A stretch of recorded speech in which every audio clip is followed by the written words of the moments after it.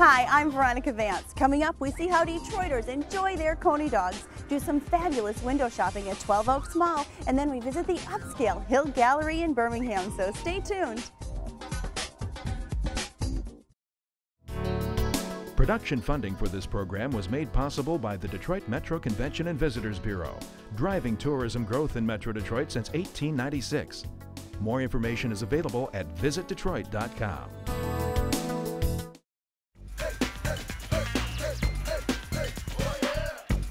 I'm at a downtown Detroit landmark, American Coney Island, and if you love these, this is the place to be. We're kicking off a Coney eating hot dog contest.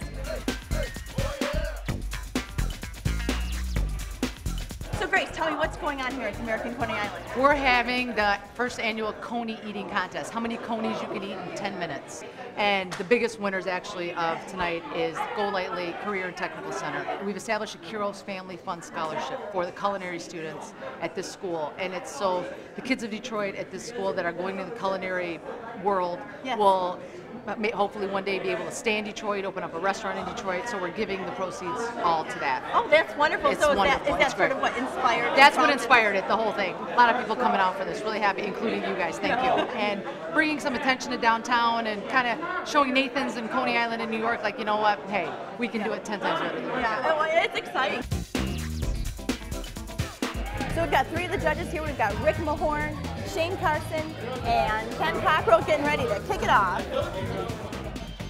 Well, the excitement in the room is just about to be kicked off, and I'm going to hand it over to Tom Constant. I want to recognize people from the Go Lightly Career and Technical Center. Ladies, raise your hand back there. I also want to take the time and recognize our celebrity judges here today. Former mayor and current Detroit City Councilman and longtime, if not lifetime, Detroit supporter, Mr. Kenneth Cockrell Jr.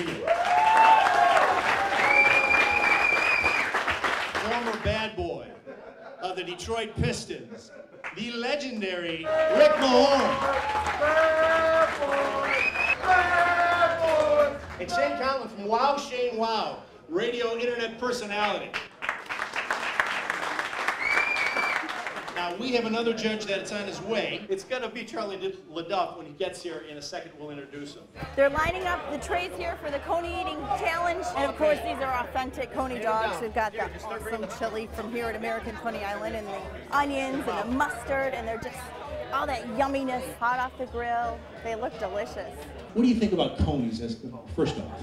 I love them. I mean, it's part of Detroit heritage, and you got to always have a Coney when you come in. Don't leave any on your face, because if you leave it on your face... Oh, come on, bro.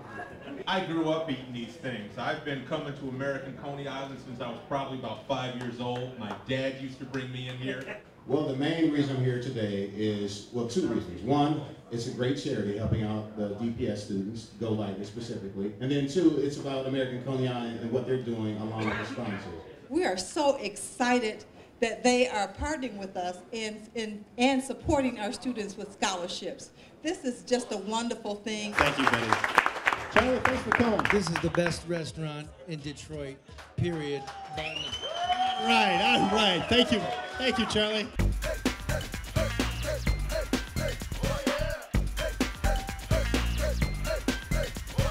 You must eat the full Coney. That's defined as a hot dog and bun with chili, mustard, and onions. But the best chili and onions and mustard and bun that you'll ever have, you know that.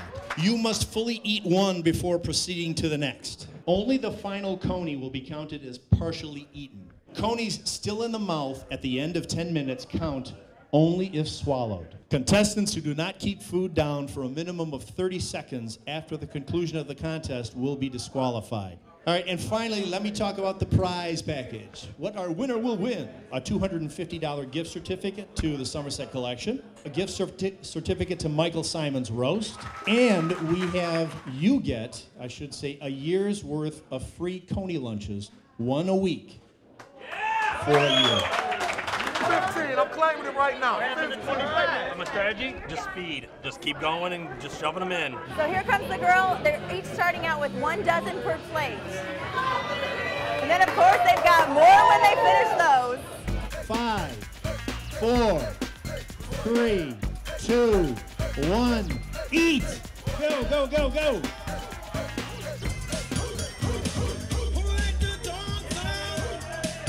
Oh, yeah. All right, so we're about a minute or 2 into it. I don't know. Some guys are really going to town. Wow. The gentleman from Quicken in the middle. This is a close contest, I'll tell you. Unbelievable. We got some Coney lovers here, that's for sure. Savor every bite.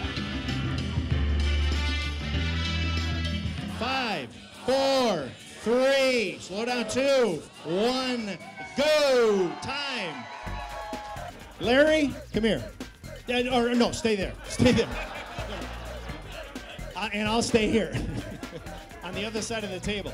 First of all, let me congratulate everybody here. I think they deserve a big round of applause.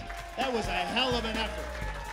Thank you all. Thank you all, contestants. So Larry's the official winner. Right. 10.5 hot dogs in 10 minutes. He's about to get the hot dog trophy. How does it feel to be the first Coney Dog winner? It feels good. I'm a little full. Probably not gonna eat dinner tonight, but. But you got a little trace of mustard. Thanks for that. Now, are you gonna go home and put this up on your mantle? Actually, it's going to my desk at work. All my coworkers came out to support me. It's going right on the desk at Quicken Loans. It's going to support my team. Now, you had a big cheering section. Do you think that helped to lead to your success? I did, absolutely. It was a mental thing. I knew everyone was behind me. I had the crowd. Well, congratulations. Thank you. I appreciate it.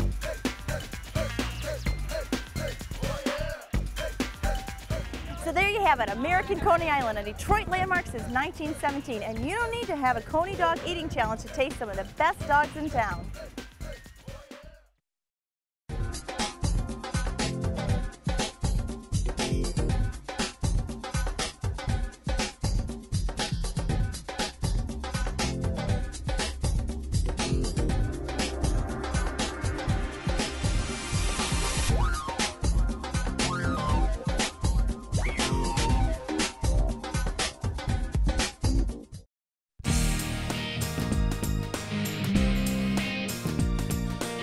I'm in Novi at 12 Oaks Mall, which has been a long-time favorite mall of mine. And besides just having a really good mix of different stores, they've really anchored themselves as a destination in this area. So stick around because we're going to go on a whirlwind tour and do some fabulous window shopping.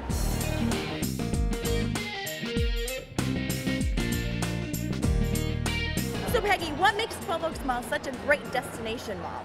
We have absolutely everything anyone could want here. We have 200 stores. We're the largest mall in Michigan, actually. We have 5 anchor stores. We have Macy's, Lord & Taylor, Nordstrom, JCPenney, and Sears here, as well as, like I say, almost 200 other stores and services. We've opened a lot of new stores in the last year or so, in addition to the 40 that we opened when we added our Nordstrom wing. We really, truly do have something for everything. Families, men, women, children, we've got something for everybody.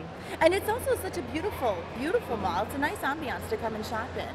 I think people would be surprised to know we're 34 years old here at 12 Oaks, but we don't look it because we've continued to upgrade it and renovate and keep the place just beautiful. I think it looks brand new if you walk through here. Oh, I agree. We actually have seating pods throughout the mall on the upper level and the lower level for people to relax. And as a matter of fact, we even get people asking us where we got our furniture because they want to buy some. So. Oh, that's fun. What are some of the popular restaurants that you've got in here? Well, we've got a lot of fun ones. We have Tin Fish, we have California Pizza Kitchen, Max and Irma's, Olga's. So again, we can handle families, we can handle people that want to go out for an evening on the town. We've got it all. Put your walking shoes on. We're 1.55 million square feet of space here, so we've got a lot of ground to cover here. All right, well, I'm ready. I'm ready for it.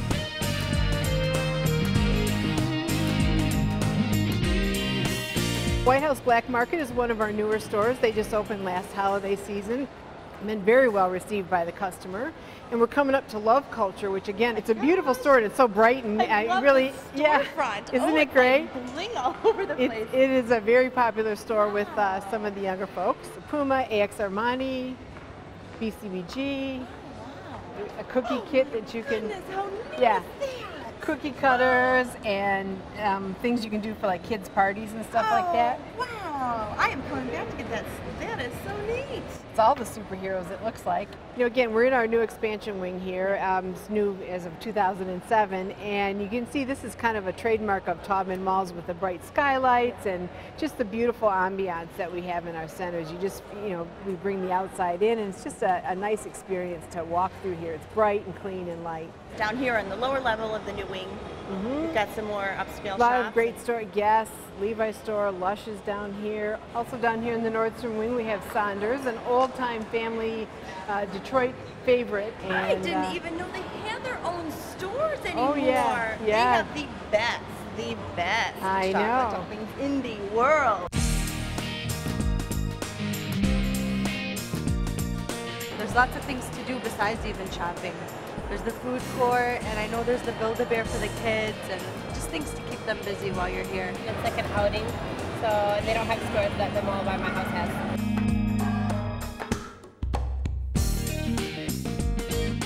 We offer scooters, wheelchairs, all different sizes of strollers. We also sell gift cards, and at our center court information desk, we are a Ticketmaster retail location. This is a location for Ticketmaster, gift cards, and again, you can get wheelchairs and strollers here as well.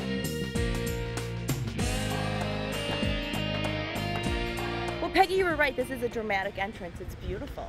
This is our valet entrance located between Nordstrom and Lord & Taylor, so for the convenience of our guests who don't want to park themselves, they can come here and park. Handicap parkers with stickers are free. This is Delia's. They are originally were a catalog store and now opened a storefront. We were one of the first ones to have an actual Delia's store here. Yeah. And just beyond that, Aerie by American Eagle is another one. It was one of the first stores, one of their new concepts that American Eagle brought out. So Bare Essentials is another one of our newer stores, hugely popular with the customer. 77 Kids by American Eagle is our newest store that we've opened here at 12 Oaks, and it is just an absolutely fun, great store for kids. Newborn sizes up to size 14 for both boys and girls. I love this store, and kind of like a rocker edge to it for newborns on up. DC Sports is another local store. Yep, another local store, and they sell sports memorabilia and autographed sports items. And any given time you'll see we'll have different Red Wings and Tigers and Lions and people that come by, and so you never know who you're going to meet when you come to 12 Oaks. There's a lot of different selections, and the prices anywhere from high to low to in between, so it's for everybody. Especially the new section now, you can get designer clothes. You were mentioning you have seating throughout the mall. We have soft seating throughout the mall, but one of our seating pods actually has something a little bit more special. We have a couple of TVs here. Very popular spot for the guys on game Saturdays. I'm sure it is. You know, this store you were saying, Artisan Market, what is? Artisan Market is almost like a co-op of about 60 Michigan artists. Everything is Michigan made in here. Artists actually are often here in the store. They actually take turns working the store, so you might actually meet the artist who made the piece that you're purchasing. We're standing in front of our XXI Forever store, which is one of the largest stores in the mall other than department stores. It actually extends from Macy's all the way to our center court. So this whole space, as we're walking along here, you'll see sells men's and women's clothing. This is a huge junior store too, right? Yes. So Peggy, this is the food court, and I wish we had smell TV. It smells wonderful in here. It does, and we've got, again, cuisine for all tastes. We've got ice cream and soup and sandwiches and Asian food and just everything you can imagine. And we have seating for 700 inside and an additional 50 on our outside patio as well. I like this place very much. Yeah. It's close to your hotel, so you're from out of town. Where are you from? We're from China. China! Oh, welcome to the D! Well, I'm glad to hear you like our shopping here. All of my friends, when they have chance to visit United States, they all like to visit this shopping mall. This shopping mall. Yeah. So just down the Sears wing from the play area, you were saying this is a wonderful We have a fabulous spa, Trico Salon and Spa. It's a great place for all your spa kind of needs, hair, nails, massages, waxing, everything. They've got it all. Peggy, thank you so much. It's our pleasure to have you here. Wonderful, Mom, and you were right. This is a luxurious spa, and I think it's actually calling my name. I'm done window shopping, and now I'm going to go relax and get a massage. Hey, have a great time.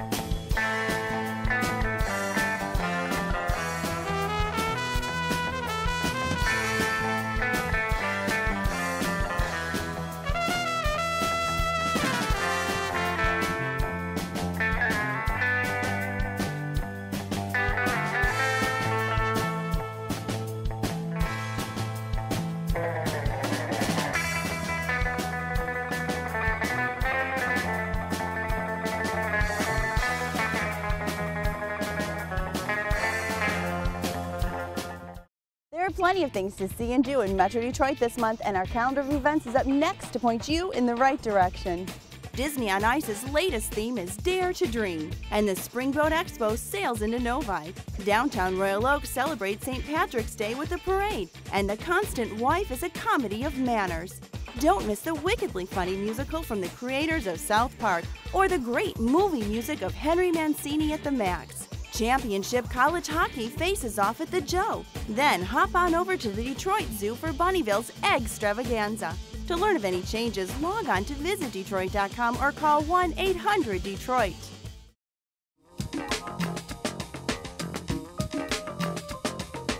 Hey, if you're looking for culture in the D, we've got a ton of art. If you're like me, walking into an art gallery can be a little intimidating, but we were at the Hill Gallery in downtown Birmingham, where they're dispelling the notion that it needs to be. It's basically like coming into a museum where they really want you to appreciate their contemporary fine art and their great American folk art. Hi, I'm Pam Hill, and I am the co-director, along with my husband, Tim Hill. I want to give you a tip about something that's going on in Birmingham, and that is the public art, which we call here cityscapes. And we have on display 9 pieces of outdoor sculpture that you will enjoy, and it's there to be seen by you.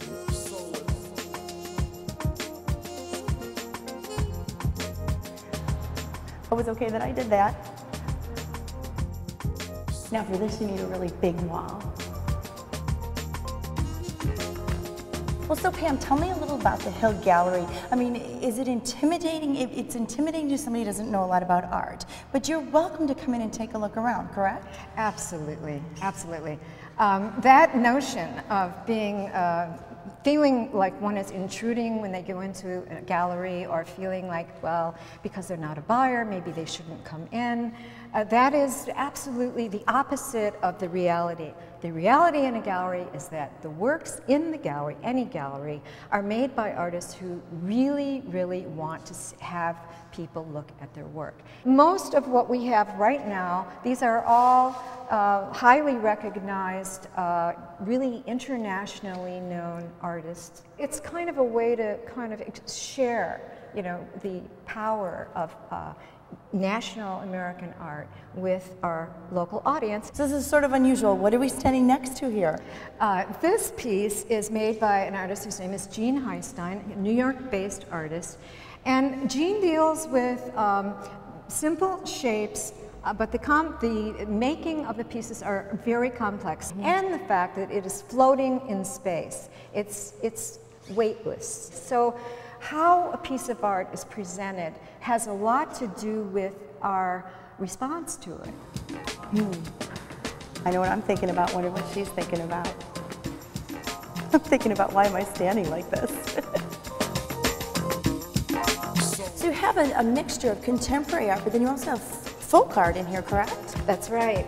So right here, this is a piece that comes out of the field of American folk art. Folk art. Father Time is a symbol that we see, you know, all the time. And Father Time here, who is pointing down to Earth, and he's suggesting that morality and ideal behavior should be now, because the symbol of death, this scythe, is saying, look, your life may not be forever. So this is a great example of folk art, but behind us, this is an awesome contemporary piece.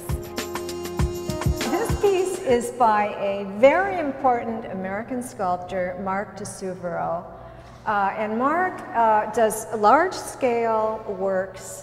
He's in museums all over the world, and his work, some of Mark's pieces actually get up to 72 feet in the air. This would be a small piece. This is, but it's an exquisite piece. So what we have is cut steel that looks like it's easy to do. It's very difficult to cut steel. And then we have this element at the top that spins. And then we have another element above that also moves. So we basically have a double motion going on. So we've got some lovely stainless steel here. Behind me we've got Anne, and I'm thinking about going pink too. So what do we have here? One very abstract piece, and then one piece that certainly is quite different. Can you explain the dynamic? Yeah, exactly. And again, this is a kind of juxtaposition or a placement that Tim and I really like to do in the gallery, because we like to show how things are somewhat similar and how they're very different. So in this case, the similarity is color. And so we have, you know, red, green, white, blue, and the same red, green, white, blue happening over here. Right. And but this is a really exceptional example of a Native American Sioux Indian vest. And this would have been done right around 1890. Oh, wow. And we have the really beautiful reduced geometry that you find in Native American design. Michael Goldberg is creating like a cacophony of form. He's putting together shapes and colors and shifting moments that suggests, well, if you're looking or listening to music, this would be like jazz at its wildest. Veronica, I want you to see this collection of American whirligigs that we're showing. Whirligigs? Yes, these are whirligigs. And the idea of a whirligig comes from the whirly. And the whirly is the fan blade, the like windmill blade that actually would create the energy to move the figures. So whirligigs are also animated.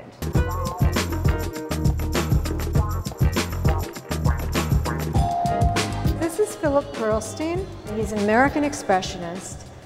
Philip is in over 65 museums. Wow. Just about every museum you can name owns at least one Philip Pearlstein. There's an abstraction and there's a lot of realism in Philip's work. Well, Pam, thank you so much. Thank you. It's my pleasure. I loved it. You've been so informative and so educational. Thank and you. the Hill Gallery really is making art accessible to everyone. Great job you're doing Thank here. you, and we hope to have lots of visitors.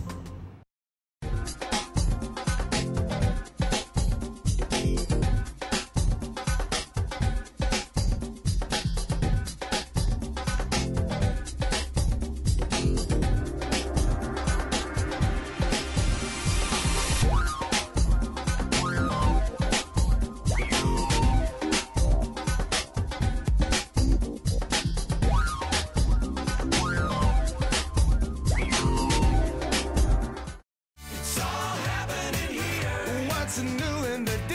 Something you need to hear about Detroit City. You just gotta be here to truly believe what it's like in the D. It's all happening here, right here in the D. Something you need to hear about Detroit City. You just gotta be here to truly believe.